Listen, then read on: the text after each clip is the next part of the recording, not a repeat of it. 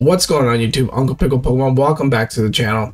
In today's video, I want to discuss some things regarding the recent One Piece reprints that was announced about a week ago. I'm over here on Reddit and I'm just trying to get the vibe of what the general public thinks and kind of just reading some threads here and kind of responding, I guess, in a way. So recently we know that Bandai has announced they are reprinting sets. They are not very specific. They're very vague.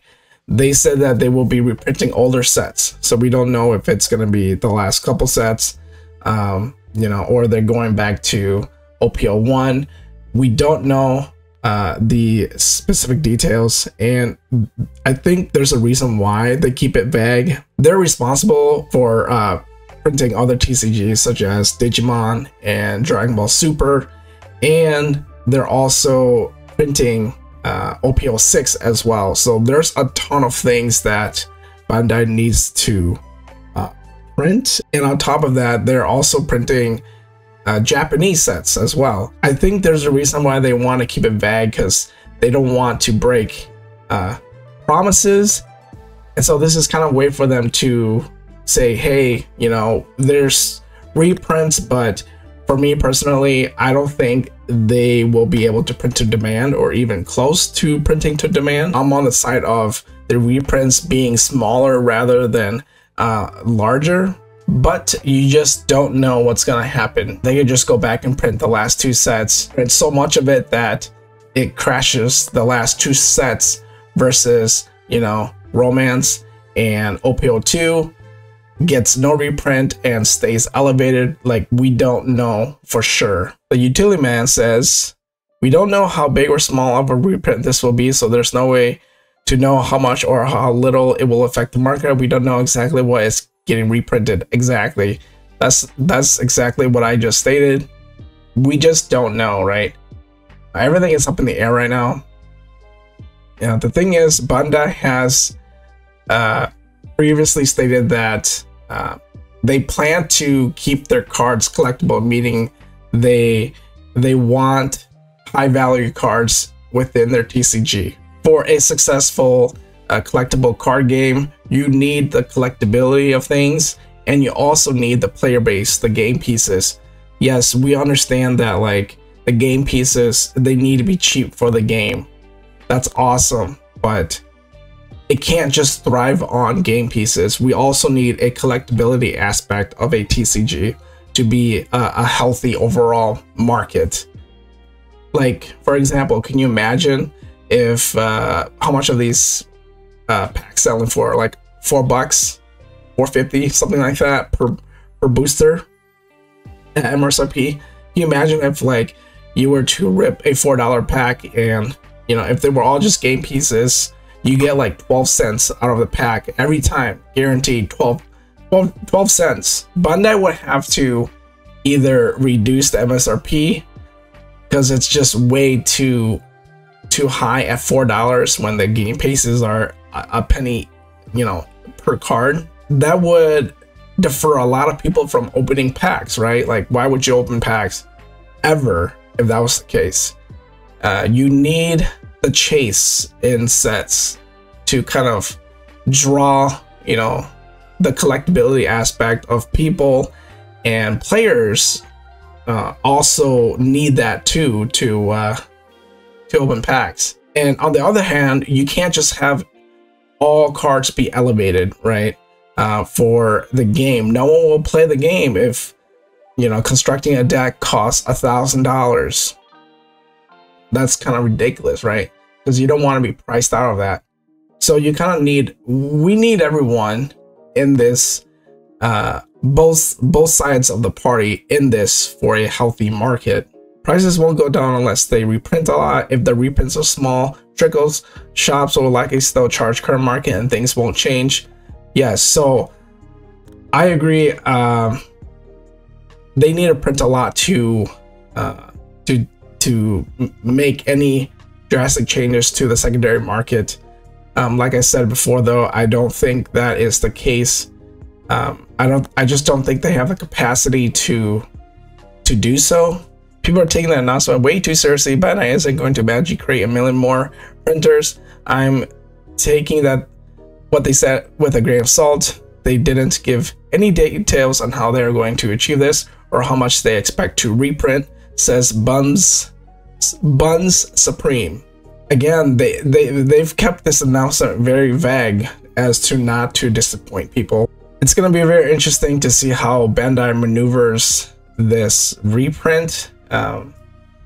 Very scared, because if they mess this up, it could be like a MetaZoo situation, right?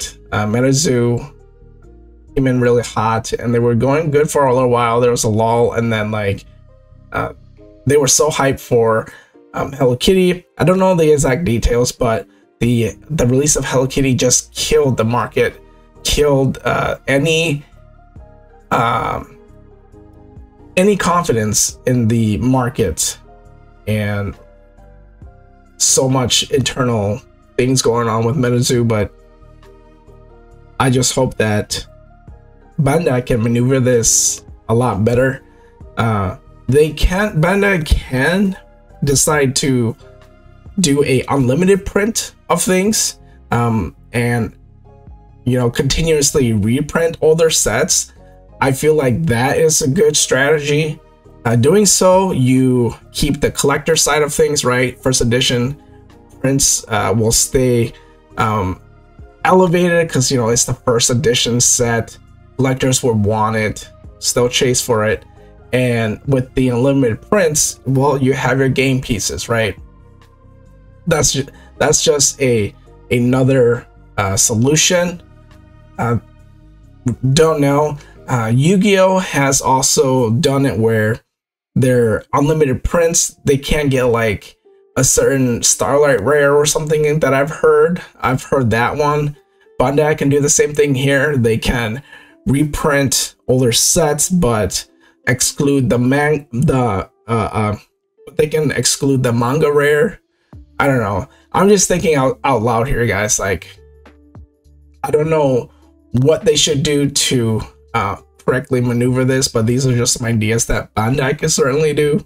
Laugh Learn Punk here says, I really hope Bandai comes through, because this sub is going nuclear. If it doesn't, it feels like a fever dream with how folks are just complaining about Bandai and are now confident the same company is going to finally do right by them. I'm skeptical until we get the details. Yeah, so this person is very skeptical that Bandai will live up to the reprint. Yeah, it seems like the market sentiment, or at least per Reddit, people are skeptical that these reprints are going to do anything. Scalpers are still going to win. This thread is very salty the more that I read it. I think I have enough of these threads here. It's getting way too toxic, but yeah, how would I approach these reprints? Right now, I would definitely keep sealed product if you got it at MSRP. I know that's hard, but then if you got it at MSRP, that's great. Even if they reprint it, it's not gonna come back down to MSRP. So at that cost basis, you're pretty good to just keep it.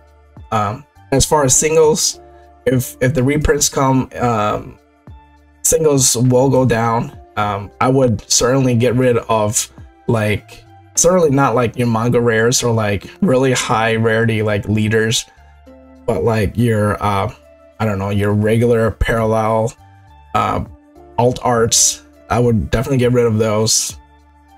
It's better to get rid of those at the high of the market, and then the reprints comes and then it knocks it down, back down.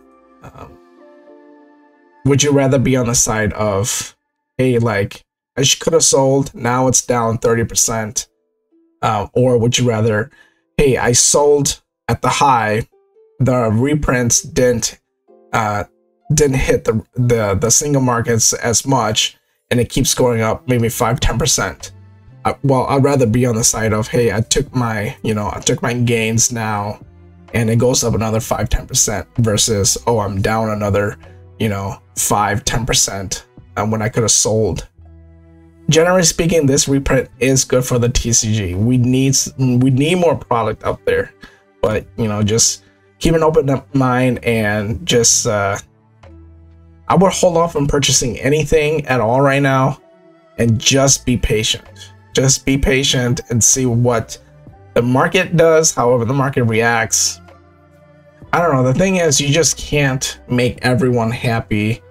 But I do know that you need a collectability side of these sets along with affordable game pieces. So if Bandai can do that, I see this TCG going, you know, having a good future, and they need to correctly maneuver the situation. But there's nothing we can do except for just wait and see. So yeah, basically that's my strategy. Just selling singles that are at all-time high, and you know, if you got a sealed product that you want to keep for your collection, or you know, you got higher end singles, definitely keep those. But for the most part, just staying quiet on the sideline right now and looking at what happens as these reprints come to market. So that's those are just my thoughts. Any comments, please leave them down below. Let me know what you guys think, and we'll see you guys in the next video. Peace.